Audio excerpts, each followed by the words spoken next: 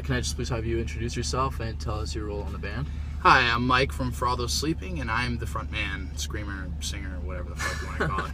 Alright, so where does the name For All Those Sleeping come from? When we were starting the band, we all sat in the fucking basement and came up with like 150 different band names on like a notebook. And then I was talking to them and asked them if they had any other names, and they like Jared, Ethan, and David are from we all did different local bands when we were growing up.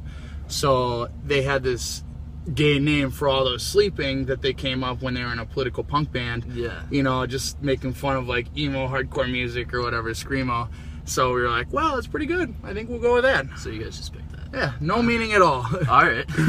So right now you guys are basically headlining the Not Your American Idols tour with Capture the Crown. How's the tour going so far?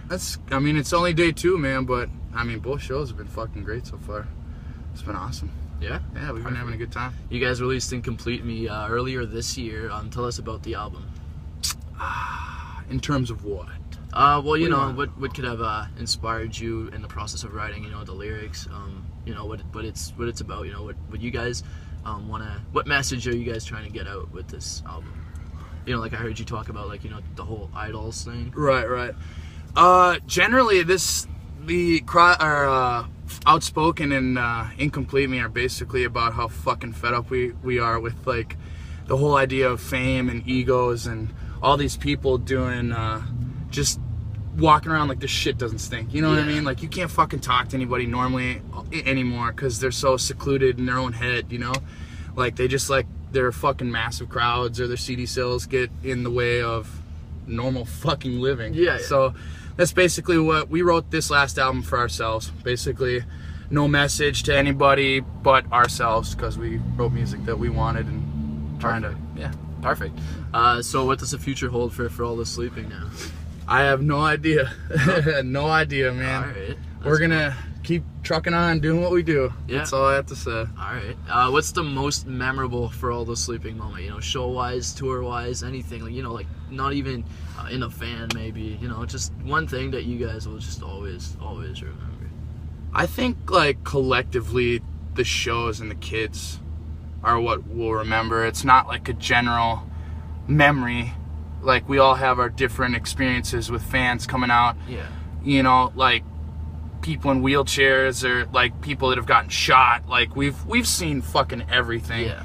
And to have people of all varieties, all, you know, races, everything, just come up to us and tell us that our music means a lot or has helped them through, you know, suicidal thoughts or depression. Like, we're certainly nobody to fucking help with that, but if our music can get through a hard fucking time, I've been through that, you know, with my favorite bands when I was a fucking kid. So that's, to me, that's the greatest fucking memory I'll have.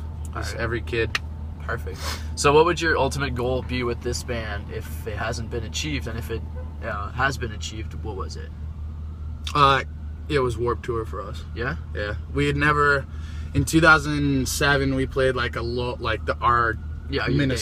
home date of Warped Tour, but we finally got to play the whole tour this last summer, and it was just a fucking dream come true. In Toronto. Yeah, hell yeah. All right, so what makes For All Those Sleeping different, and why should people check you guys out?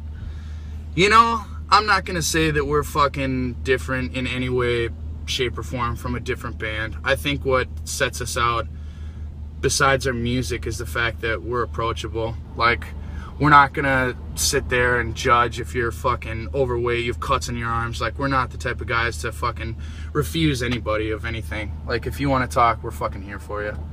And that's one of our goals, I guess. All right. Oh, sorry. That's all good.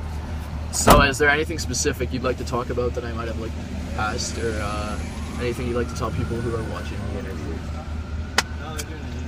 Nah, man. I just hope that everyone that fucking sees this comes out to the shows on this tour and fucking has the balls to come up to us, because we'd love to meet you. Alright, well, you heard it from the man. This is For All Those Sleeping. Thank you for watching. I've never rated anyone without the burdens from